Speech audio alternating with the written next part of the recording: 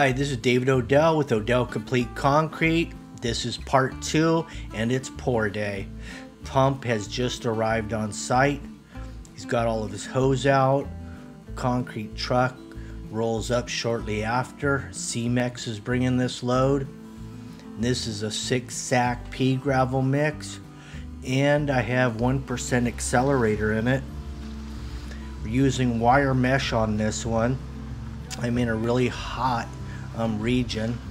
Reaches temperatures of 130 degrees in the summer here. It's rare, but it happens. You could consider it close to Death Valley type weather region. So I'm using the wire mesh rather than big steel because of that reason, the heat. Right here we clogged up.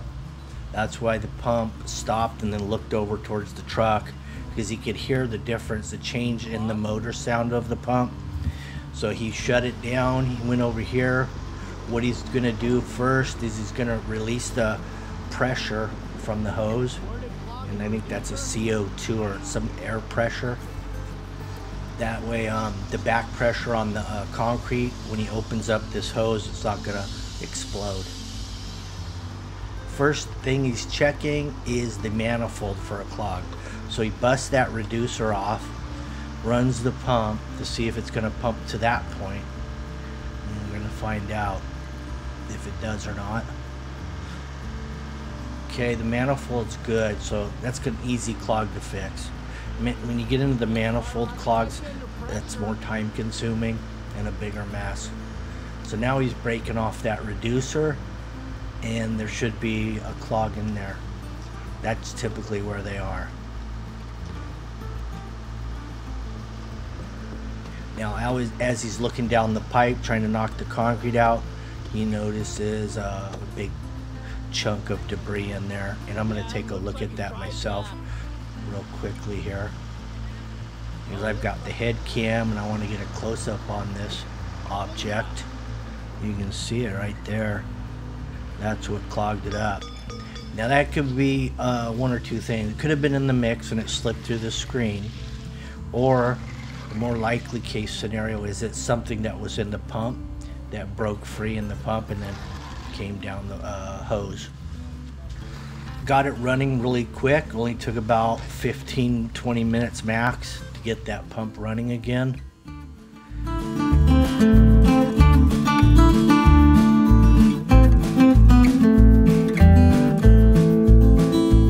And this is a 10-yard load that we have here.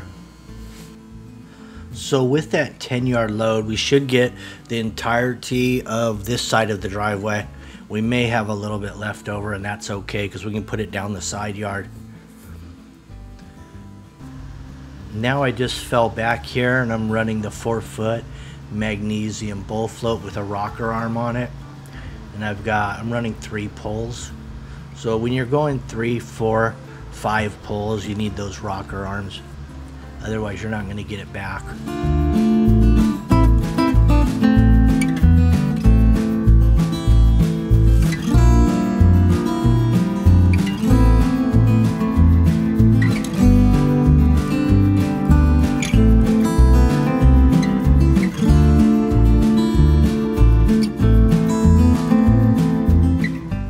Notice how we bull floated there and it wasn't touching in the middle.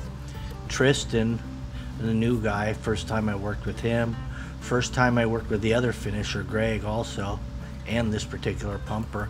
Basically I'm developing an entirely new team out here in Arizona, and so far so good.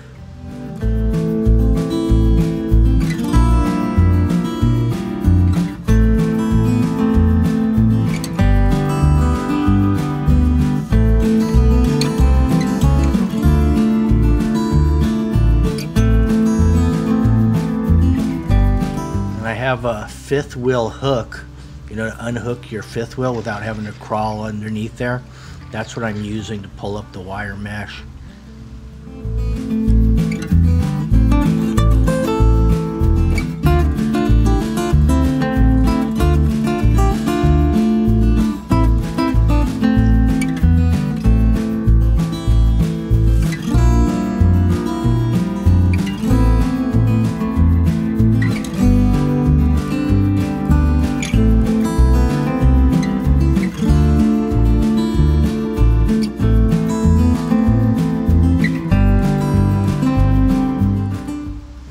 Greg on your right there. Tristan's on the left of the screed.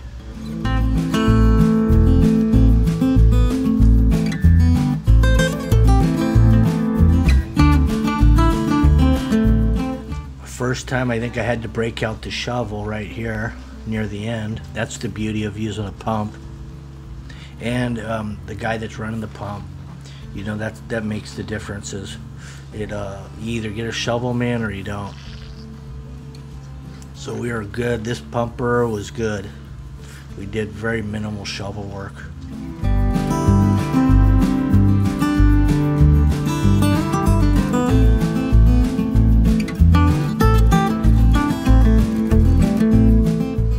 All the screed pins came out right now. Now everything's just a wet screed off of the what we've already established.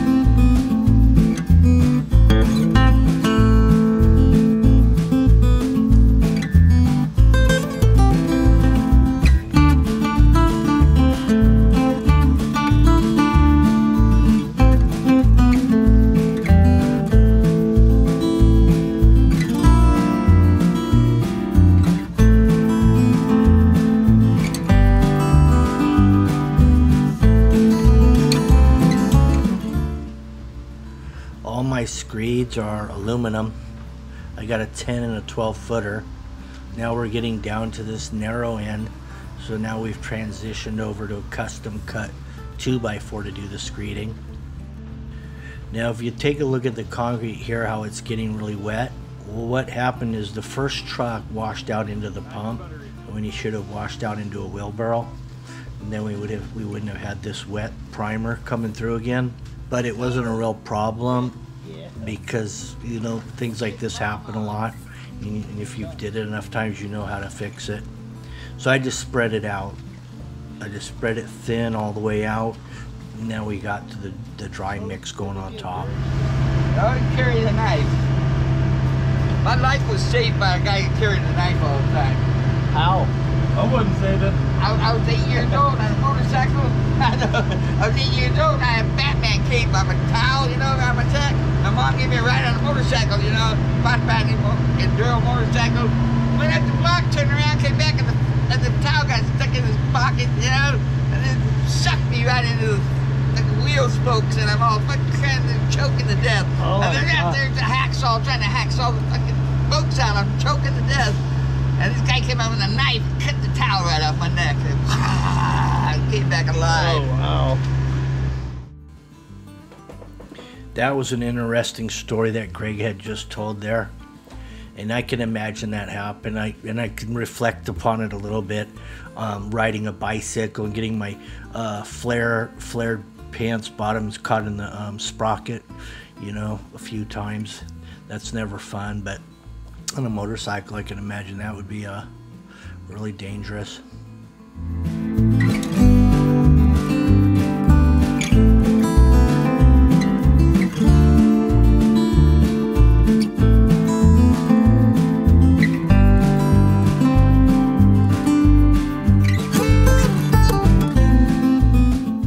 So here's a 4-foot walkway coming out. And you notice I didn't put any steel in this side yard. And it doesn't, you know, it's just foot traffic here, so it doesn't really call for it. You know, we're just gonna put a lot of joints in there and call it a day. Yeah. This is all getting a non-slip broom texture, and I'm gonna use the horsehair broom on it. I used the nylon the other day before this job that you'll be seeing soon, and I really didn't care for the texture, so you know, I end up going back to horsehair, it seems like every time I give a nylon a try, you know, the horsehair always comes back.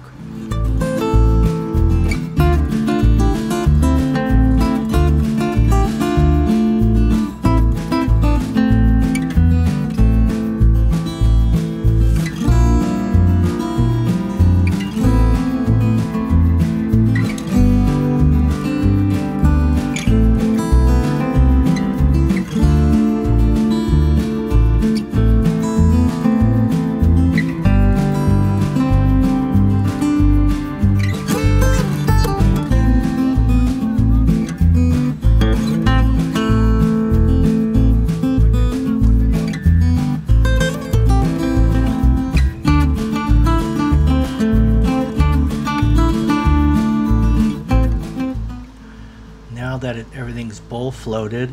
Now it's time to break out Big Blue, which is just an oversized Fresno.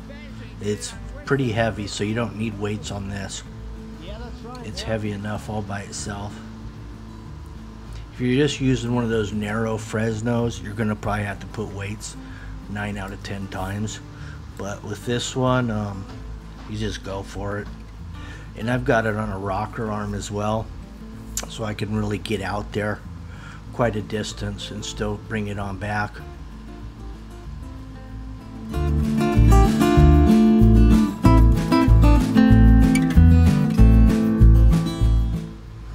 Greg's on that walking joiner. I mean, you would have thought, you know, when I bring these 3 new guys together, me, Greg, and Tristan, you would think, oh, they're gonna, you know, they're not gonna mesh or whatever because they never worked together before. But you know, when you got real professionals coming together for the first time, things just work. That's just the way it is. I mean, look at an all-star basketball, all-star football. It's kind of in that category.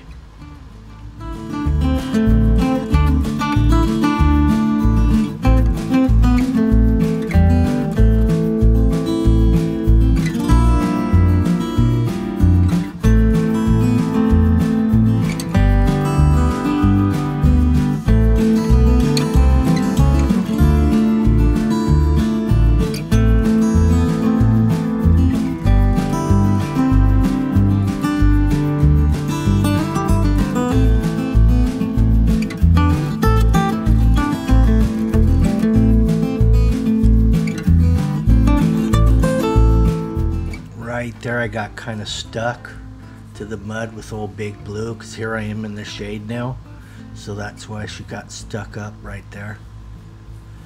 But I broke her free, and then I just went over it again until it got nice and smooth.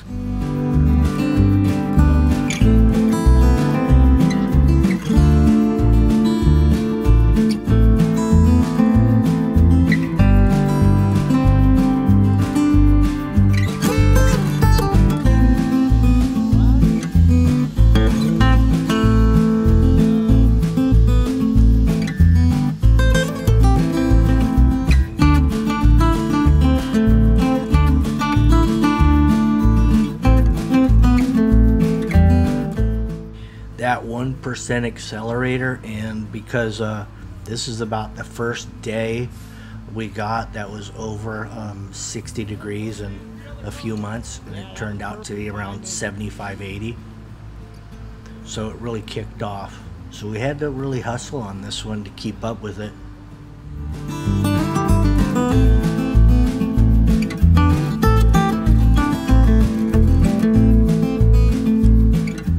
I am going to cut a couple tool joints in this as well. I'm going to cut one off of that corner that you see up there on the right of Big Blue. I'm just going to come across there with the joint, and then I'm going to run it the other direction as well, which lines up, just by luck, with the existing joint in the driveway. And you'll see that when I pull the dry line to pop it before I, or did I eyeball it? I might have just eyeballed these joints with no lines. Yeah, see, I just measured over, and then I just eyeballed it, dropped my straight edge, and just cut it across. And I got lucky because I hit that corner on the other side.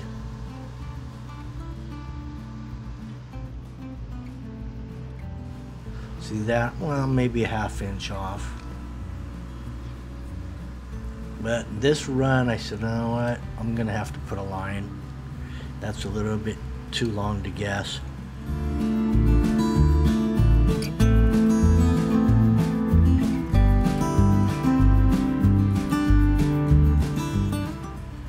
These are the only joints I'm going to do on this large section, and then I'm going to come back and saw cut. We're going to end up with about 7-foot squares once I end up saw cutting it all up.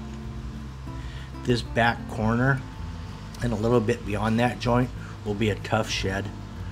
So right after I joined it, I went right to the funny trowel to knock out the joint lines and kind of cover up some of Big Blue's lines.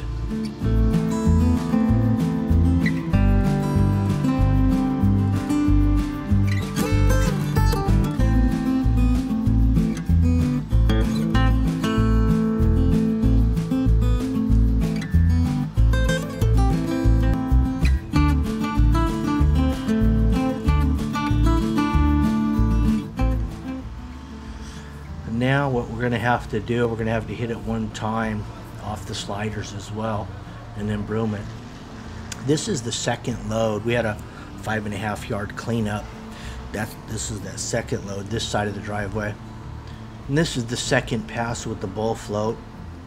And I'm just sprinkling a little back along the edge of that driveway so we can maintain it flush to the existing there. Because a lot of times when you're sloping away, it'll try to slump off and you'll get a little drop in the concrete. So you gotta sprinkle back in those situations.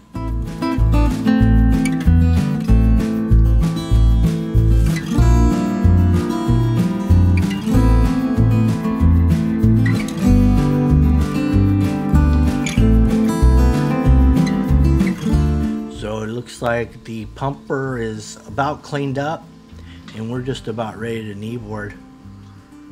So you can see how fast it all happened. Pumper's still here and we're almost ready to slide and broom.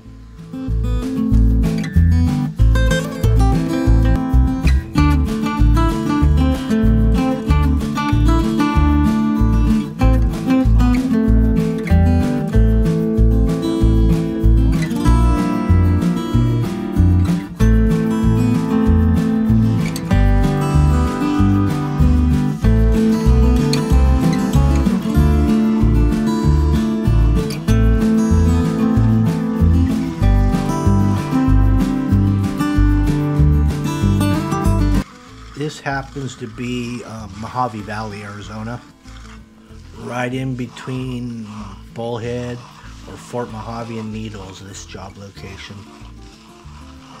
This mix, by the way, was a really great mix. Finished beautifully.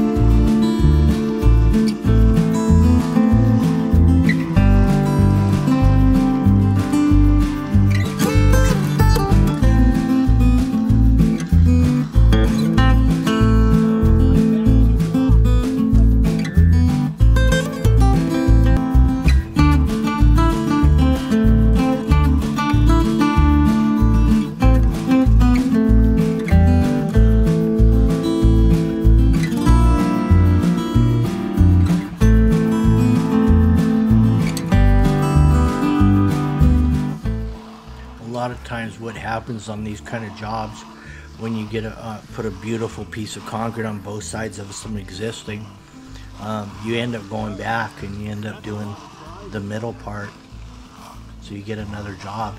So the better you do those two sides, now you got to almost do the middle to make it all match. Here's that horsehair working its magic here.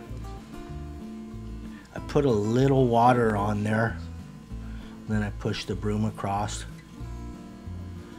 And it's crucial the amount of water. I mean, if you put too much water, you're just pushing cream and you're actually weakening the surface.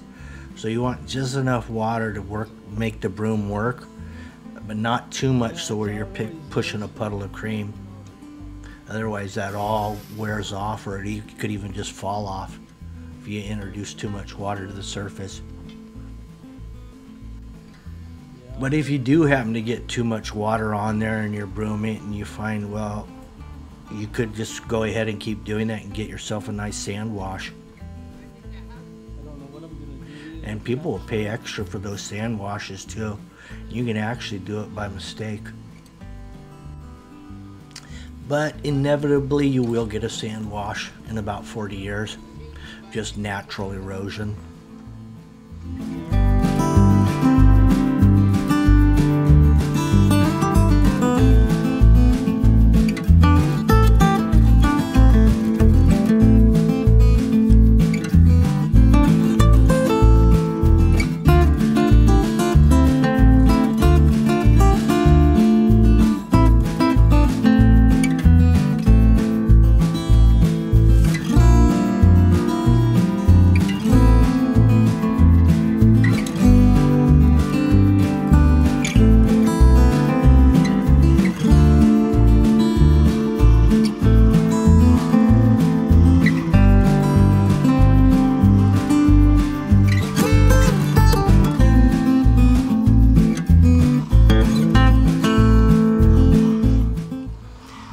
particular trowel I'm using here is a 20 by 5, and then I've got my little one, which is a 12 by 5. 12 by 5 is my burner. Some people like a 3 by 8 for a burner. Greg grabbed the horsehair broom and now he's brooming it out, the balance of this other side of the driveway. And then Tristan's going down on the sliders on that side yard. He's jointing that out every 8 feet. Broomed it on the way out.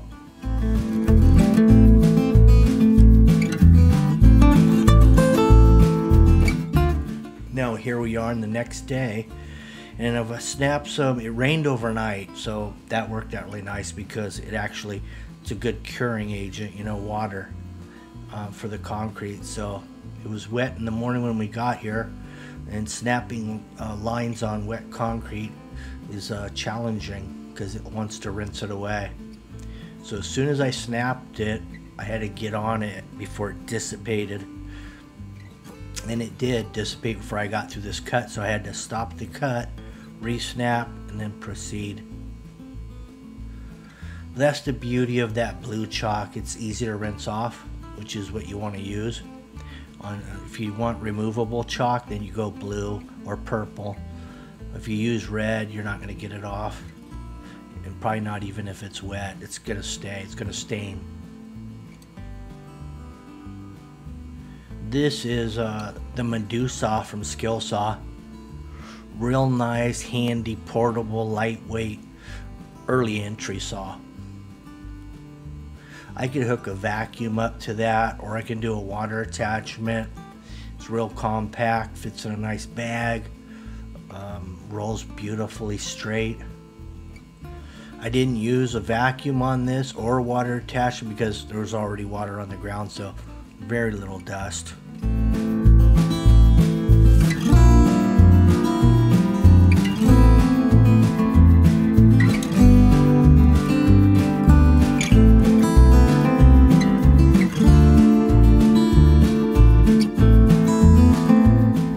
See, you can see that nice pattern there that we're developing here.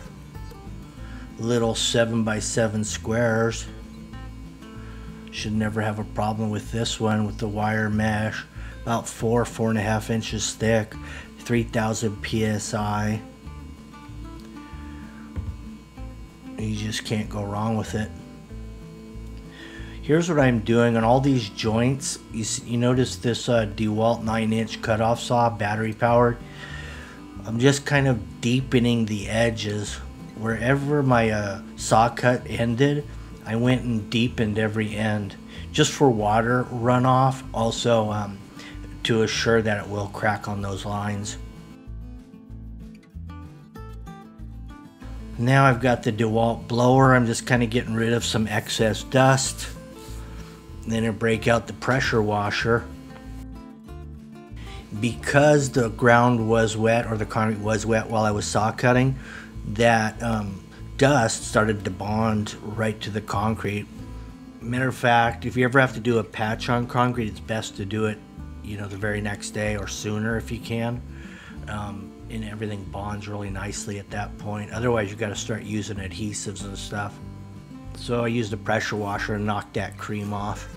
But here it is. It turned out really beautiful. That's going to even look better when it cures out.